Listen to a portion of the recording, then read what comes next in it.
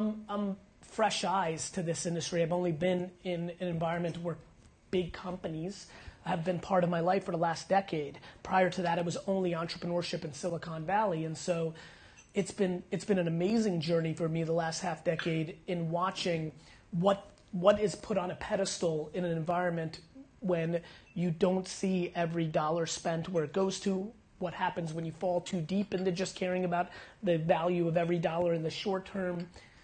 It's, to be honest, for my DNA, it's a bizarro world.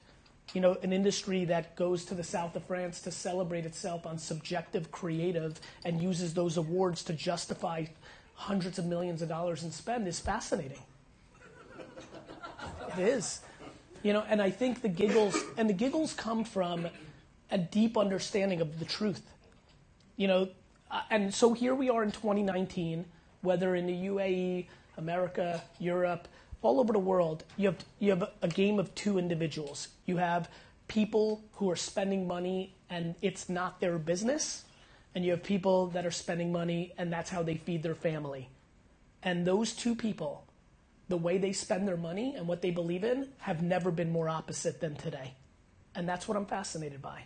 The people that are incentivized of the health of the business in the short and long term versus the people that are incentivized on the KPIs within the machine that they have to navigate through. I deploy empathy.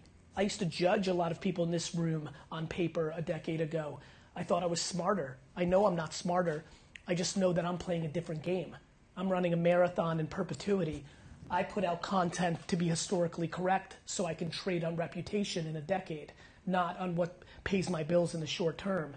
So I have the advantage of the framework that I've stumbled into within this environment, but it doesn't make it any less true.